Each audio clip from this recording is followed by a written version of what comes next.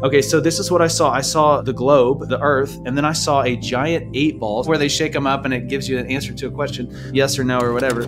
So that was not what I was expecting God to say after seeing this 8 ball, but that's what I heard. A mismanagement of funds, society's downfall. And then I heard, hey y'all, this is Troy Black. So I have a prophetic word to share with you today, and I've actually got two separate words. One is about an international gang, and then the other word has to do with funds in the government being misappropriated. And then I've also got a word of encouragement for you today from the Lord. So before I read these two prophetic words, the Holy Spirit's just leading me to kind of give the end before the beginning and to read this prophetic word of encouragement for you. So I'm going to read this, and I believe that the Holy Spirit is going to be speaking to individuals about this as I share. So this is what I heard the Lord say. This was back on February 20th. He said, it takes faith to take it to the next level. Faith that I will provide for you, but also faith that the seeds you plant won't be wasted. Then I heard, nothing is wasted that is following the leading of my voice in your life. So we see a lot of waste on the earth today in the world, whether in governmental structures or just society itself and the way people use things. But the Lord is saying here, and I just sense this from the Holy Spirit, that nothing that I'm doing in you and through you is wasted. Let me show you what I'm actually doing, what I'm actually using this for, what I'm actually using this time for, what I'm actually using this day for. The Lord is saying, if you'll open up your eyes and allow me to show you, things are going to be revealed to you in this day and hour that you didn't even dream of could be possible. I hear the Lord saying there's a movement of my spirit upon the earth today where I'm taking my people and I'm transplanting them from existing in the natural plane to existing in the spiritual and working everything out of that space, doing everything from that place to where people are going to ask them the question, how did you do this? How did you pull this off? And the only response my people will be able to give, and I hear this from the Lord, is God did this through me. This wasn't my doing. This was God. And I just hear the Lord reminding me of that verse. Jesus said, apart from me, you can do nothing. And I hear the Lord saying this, let me take your little today and turn it into much for my glory, for my kingdom purposes. I can do it. I hear the Lord saying, I can do it. Now, I've got these two words of knowledge to share with you, and then I'm going to go back and revisit this message. But for some reason, the Lord wanted me to share that up front with you today. I believe that God is going to be encouraging hearts today. So I'm going to start by sharing this prophetic message about government funds that I heard back on February 20th. After that, I'm going to follow up with a message about this international gang, okay? So what I saw on February 20th was a vision from the Lord, and I saw this vision while in a time of worship and prayer. If you need confirmation about any of these prophetic words or words of knowledge, please just take this to the Lord in prayer and say, Holy Spirit, is this from you? And don't say that to try to prove a point, but rather say that with a genuine heart, a genuine willingness to listen to what the Lord says. And then I believe God will be faithful to confirm the things that need to be confirmed. Okay, so this is what I saw. I saw the globe, the earth, and then I saw a giant 8 ball where they shake them up and it gives you an answer to a question, yes or no or whatever. With the 8, it was facing upward and away, and it was about a third the size of the earth. And then I heard the Lord say, a mismanagement of funds. So that was not what I was expecting God to say after seeing this 8 ball, but that's what I heard. A mismanagement of funds, society's downfall. And then I heard people are playing with the money as if it doesn't mean a thing, and they are risking lives because of it. A mismanagement on a corporate level among nations. And then I heard this is several branches of government that have misconstrued the reason they are there. They are no longer doing the job they were meant to do. Now they are just spending taxpayers' dollars, and the funds that should be available in order to lend a hand to those in need are not.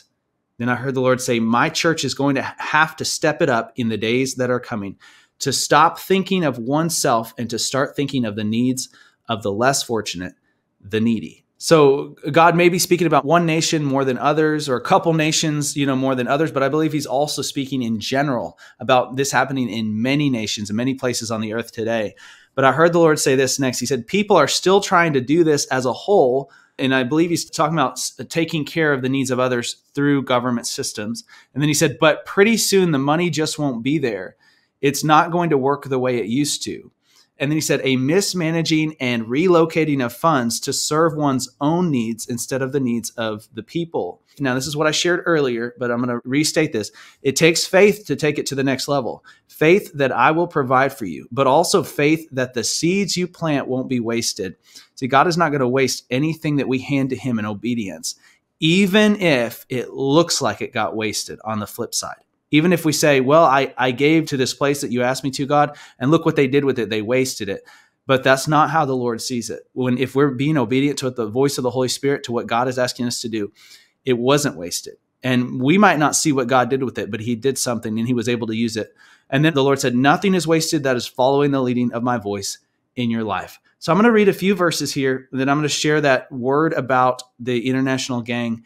But as I read these verses, my encouragement to you, and this is what the Holy Spirit encouraged me with while I was reading these verses, is not to look at them through the lens of some of the things maybe we've heard before about these verses, but rather to take a step back and try to look at them objectively. Because I hear the Lord saying this, I have something to share with you, my people, through the word right now that you haven't heard as many times as you should have.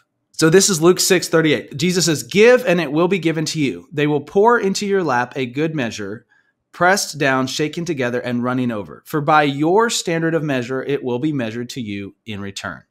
I know most people have probably heard somebody teaching about giving to the work of the ministry and using this verse to justify that or to back up that teaching, and that's okay. Yet, at the same time, I believe if we look at the context of this verse, and I believe this is what God is trying to communicate today to us, if we look at the context, Jesus is actually not speaking about ministry necessarily, but rather he's speaking about those who are in need. Okay, look at this. Luke 6:30. This is only 8 verses before that. Give to everyone who asks of you, and whoever takes away what is yours, do not demand it back. Treat people the same way you want them to treat you. If you love those who love you, what credit is that to you? For even sinners love those who love them. And if you do good to those who do good to you, what credit is that to you? For even sinners do the same. And if you lend to those from whom you expect to receive, what credit is that to you? Even sinners lend to sinners in order to receive back the same amount. But love your enemies and do good, and lend, expecting nothing in return. And your reward will be great, and you will be sons of the Most High, for he himself is kind to ungrateful and evil people. Be merciful just as your Father is merciful. Now, Jesus is not talking specifically about giving to ministries here, although that's oftentimes the context we see this verse used. He's talking about giving to those in need, but he takes it a step further, and he's actually talking about giving not just to those we know and love and trust who are in need, but even to go so far as to give to those who we would consider our enemies who are in need. Now, am I saying it's wrong to support ministries? No, I'm not saying that, okay? 1 Corinthians 9 talks about if somebody sows spiritual things, they should be able to reap material things back, right? There should be some sort of support for ministry, but also those who proclaim the gospel are able to get their living through the proclaiming of the gospel. 1 Corinthians chapter 9, I encourage you to go read it.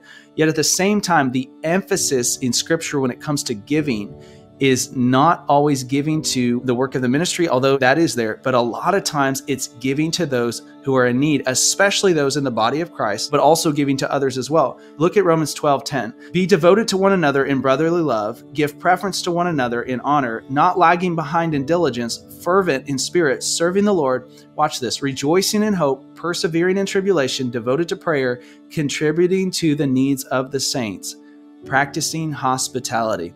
So we shouldn't just show up to church and be kind to other believers. We shouldn't just invite other believers into our home. We shouldn't just teach other believers the word and encourage each other, sharpen each other. The word says we should be contributing to each other's needs. So if there's a fellow brother or sister in Christ that you know of who needs help, and I've seen this happen before, where somebody will need help and they'll go to the church for help, and everybody in the church will talk about it and be like, man, this person is so needy. And we don't always see what happens behind the scenes, but sometimes we end up talking about the need, but then we expect the church organization to fill the need or to fix the need, when really we are the body of Christ, and we have an opportunity in that moment to love someone with the love of Christ and to be the hands and feet of Jesus. And it even extends beyond the church building. If there's somebody who's hungry and in need, or there's somebody who we can help and they don't know Jesus, helping them, even if they're on the other side of the political spectrum from us, even if they are wrong about God, even if they're an atheist, even if they believe completely different than we do, even if they've offended us, even if they've spoken out against us, whatever it is, if we love them with the love of Christ by meeting that need, all it does is open up a door of opportunity for us to share Jesus with them. And that's always a good thing. And that's what it truly looks like to be the hands and feet of Jesus. Romans 12 goes on to say this in verse 20. It says, "But if your enemy is hungry, feed him. If he is thirsty, give him a drink. For in doing, you will heap burning coals on his head." So the purpose here is not to heap burning coals, right? The purpose is to help them and give them the opportunity. And it's going to come down to, once they have the opportunity in their hands to receive Jesus, they do get to decide if they come to him or if they reject him, right? That's what it's saying. But it's our job not to reject them, but rather to give them the opportunity, to love them with the love of Christ. Does that mean we give away all of our resources today at the drop of the hat? Not necessarily, but it does mean that every single time the Holy Spirit asks us to give, that we have an open hand and we're willing to say yes. And I believe that God can do great things through that mindset and that attitude. And so this is a prophetic word of knowledge I heard about the international gang. It's kind of strange. I heard this March 24th, but I heard the Lord say, an international gang, a ring of thieves on international waters, but based in one nation. And then I heard, about to be swept out into the open, into an ocean of hurt. So I believe this could be potentially related to the word I shared earlier, about mismanaging of funds and stuff. It may not be, but it's kind of the same concept, something on a very high level of influence being mismanaged, right? But I heard the Lord say this today about the same word from last night. He said, discovering that the criminal classes can reside even among the highest of societal rank. And then he said this that same night. He said, caught in the act, a desperate plea, a finding out of hidden motives. And then he said, the sanctity of life and all it entails. The sanctity of life and all it entails. So I believe that gives us kind of a clue as to which direction this word is pointing.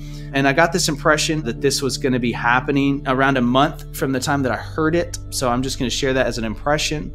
But this is the last thing I heard the Lord say. He's talking about this international gang, right? And he had referred to them as like the criminal class, right? But then he said this, he said, that's never how they would classify themselves, but it's true. So he's saying they don't even see themselves that way. What does the word say? And man, this may hit some people as harsh, and I don't mean it to land that way. But if the Holy Spirit can use this in your life, please let him do that. And there's grace with this, and there's the love of God. But, the word says, to those who know what is right and don't do it, to them it is sin. So there's an opportunity that the Holy Spirit gives us. And listen, y'all, if we've messed up in the past, there's grace for us today. There's no condemnation for those who are in Christ Jesus. The love of Jesus covers a multitude of sins. But if we constantly say no to what the Holy Spirit is asking us to do, y'all, we're not setting ourselves up for a greater measure, and we're not setting ourselves up to be in a place where God can actually trust us with the resources and the things that he wants to use us to do for others. So I would encourage you today to have an open hand, to let the Holy Spirit move, and just to say yes. And listen, when you take that step of faith, here's what's going to happen. When you take that step of faith and you say, Lord, I don't get to control where these resources go, but I'm going to do what you're asking me to do with them. Here's what's going to happen is you're going to see a miracle on one end or the other. And it's either going to be with the resources that you have, with what's coming in, or it's going to be on the other end, which is even a better place to see it, which is you're going to see God move in someone else's life. And someone else is going to be drawn closer to Jesus than ever before. So I hope and pray that this landed okay. That it wasn't too heavy of a message, but I love y'all so much. I'll see you next time.